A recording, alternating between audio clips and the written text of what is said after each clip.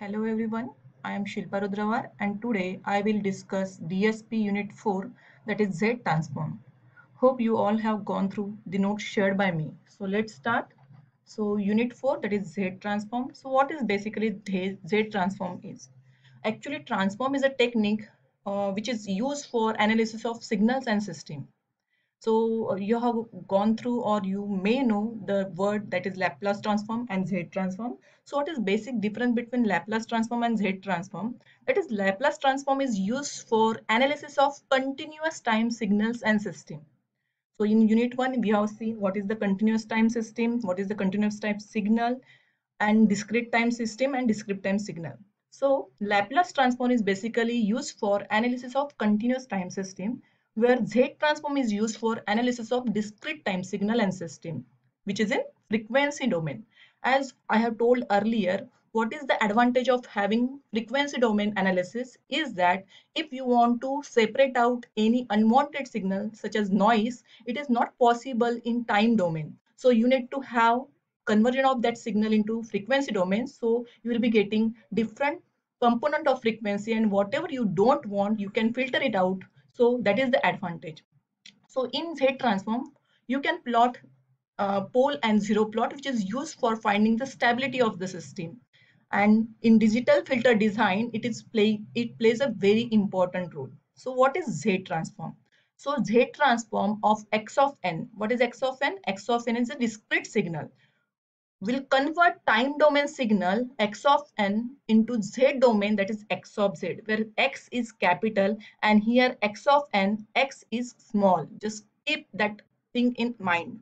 So whenever you are having X of n, the Z transform of X of n will be denoted by capital X of Z. And Z is a complex variable. So complex variable means it is having value u plus j v, that is u is the real variable and this is a complex variable. It is denoted by r e raised to power j omega, where r defined the radius of the circle, which is represented over here. So this is the total z plane, and you are having real part and imaginary part. The value of real and imaginary part may vary from minus infinity to plus infinity. So this is the thing that you know. So what is this circle represent? The circle of radius r1 in z plane. This is the z plane where circle of radius r1 is there, which represents all the value of z1, all the value of z1 having same magnitude r1 with variable phase. That is omega is the phase which is varying from 0 to 2 pi. So r1 is the magnitude and phase is varying from 0 to 2 pi. So this circle is also called as a region of convergence, where value of x of z, that is x of z, z transform, you are getting that are finite value. And if the system's output is finite, then the system is stable. So definition of Z transform, actually formula of Z transform is x of n, that is small x of n, is a discrete time signal, and capital X of z is the Z transform of x of n. So how to denote? What is the formula for that? So Z transform of x of n is equal to capital X of z equal to summation x of z into z raised to power minus n, where n change from minus infinity to infinity. As I told you, value of this u and v change from minus infinity to infinity. So your input can change. That is x of n can change from minus infinity to infinity. That is, we have studied causal, anti-causal and non-causal signals. So non-causal is having values from minus infinity to infinity. So this is what is the Z transform. Now, this whatever equation we have seen, it is for both sided, that is the time index, that is n, which has both positive as well as negative value, and that may change from minus infinity to plus infinity. And that case, this is called as two-sided Z transform, because I am taking minus infinity to 0 as well as 0 to infinity values of n. If this limit change from 0 to infinity, that is the system is signal is causal signal which change from 0 to infinity. So at that time, this is called a single-sided Z transform. Only difference between this particular equation and this equation is that the limits of n is changing from minus infinity to infinity over here, but here it's changing from 0 to infinity. Rest of the things are same. So competition of z, x of z involves how to find this x of n. This is find by placing particular value of z and summing that part by keeping a value of n from 0 to infinity or minus infinity to infinity. So important concept, that is the region of convergence, ROC, capital ROC. What is that ROC? The value of z. This is the value of z for which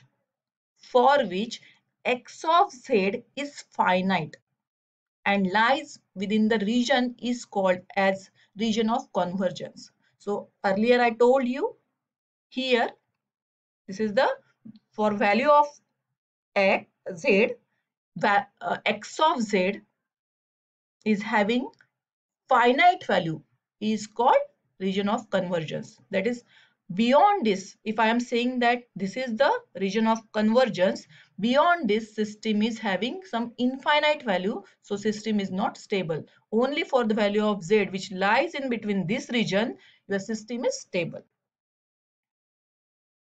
So this is very important concept, that is the region of convergence. That is, for the value of z, whatever the x of z you are getting are the finite one. So this is the equation, summation, where n is changing from minus infinity to infinity, and whatever the z transform you are taking, if that is the less than infinity, the system is having stability. Then system is stable. So what is the importance of this z transform? This z transform becomes infinite at location of pole. The pole cannot lie in the region of convergence. That is, it gives the boundary for stability. If poles are lying on the boundary of ROC, means beyond that system become unstable. ROC decides whether the system or filter is stable or unstable. Also, ROC determines sequence type, whether it is causal, non-causal, finite, infinite. To see more related to ROC, we will go to the summary of ROC of discrete time signal. This actually explains what type of discrete signal you are giving, then what type of Z plane or ROC you will be getting. So this will get clear again more uh, in detail after we will take certain examples. So before that, we'll just go through these things. So what is this summary of ROC? There are total 6 type of sequence we have taken. That is, first is the finite right-sided causal signal. So finite right-sided causal signal means it is having some finite values and it is on the right hand of the or right side of the n. So value is changing from 0 to certain value, not infinity, but it is finite value. So at that time, whatever the ROC, that is entire z plane, this is entire z plane except z equal to 0. So at this point the system is unstable, but other than that the system will be having some finite value, that is x of z is having finite value. Same way, second is the finite left sided, that is anti-causal. So just opposite of this, you are having some finite values, but that lies on the left side of the plane or waveform. So that is called as anti-causal. In this case, your Z plane or ROC lies all over the plane except at the infinity, it gives the infinite value. So rest of the point, that is at 0 also, or at some n point, xyz point, you will be getting finite values of x of z, that is a Z transform. Third is the finite, that is two-sided. Two-sided means addition of this and this. So but this is the finite value of sequences. So here it is called as a non-causal, where only at 2 points, that is z equal to 0 and z equal to infinity, you will be having infinite values, our system will not be stable. But for the rest of the cases other than z equal to 0 and z equal to infinity, the value of x of z are finite. So this is the ROC or Z plane. Fourth case is that same way we have seen that finite right sided that is causal signal sequence. Same way we are considering now infinite case. So in infinite right sided that is causal signal, your value of x of n that is sequences will change from vary from 0 to infinity. So at that case what will be the ROC? So here you are able to see the circle with radius r1. So region of convergence will be exterior to this radius, circle of radius r1. So if the value of z, if you are taking that is having this value, so it is lying, x of z will lie interior of this circle, and that's why system will be not having stability, that you will be getting some infinite values of x of z. But if the value of z is such that it lies in the exterior of this circle r1, the system will be stable. Same case in infinite left-handed sidal signal, that is anti-causal. So here exactly opposite to this, that is ROC, region of convergence, where the value of x of z are finite, that will be in the interior of the circle of radius r1. Now, if you combine these two, that is infinite two-sided, that is non-causal signal, so this will lie, that is ROC will lie in between R1 and R2. So exterior of this and interior of this. So like that, it is in between. So ROC, where the system will be having, or x of z will be having, the finite values will lie in this region, which is shaded one. So to understand this concept in the better way, we will see the example. So example will be like that. This determines a transform of the ROC of the following discrete signal. So this is the discrete signal. You understand which type of discrete signal we have seen? This is the causal signal, which is having finite value. So it is related to our first case. So this is the finite right hand sided or causal signal. So from this, we can identify that this is the origin, means x of 0, this is x of 1, this is x of 2, this is x of 3. So we have written over here. And what is the value of x of n? Rest of the cases for other than 3, value is 0. So we can say my limit of that signals is from 0, 1, 2, 3, 0 to 3. So by definition of Z transform, you already know Z transform is nothing but a Z transform of x of n, which is equal to summation x of n z raised to power minus n, where n is changing from minus infinity to infinity.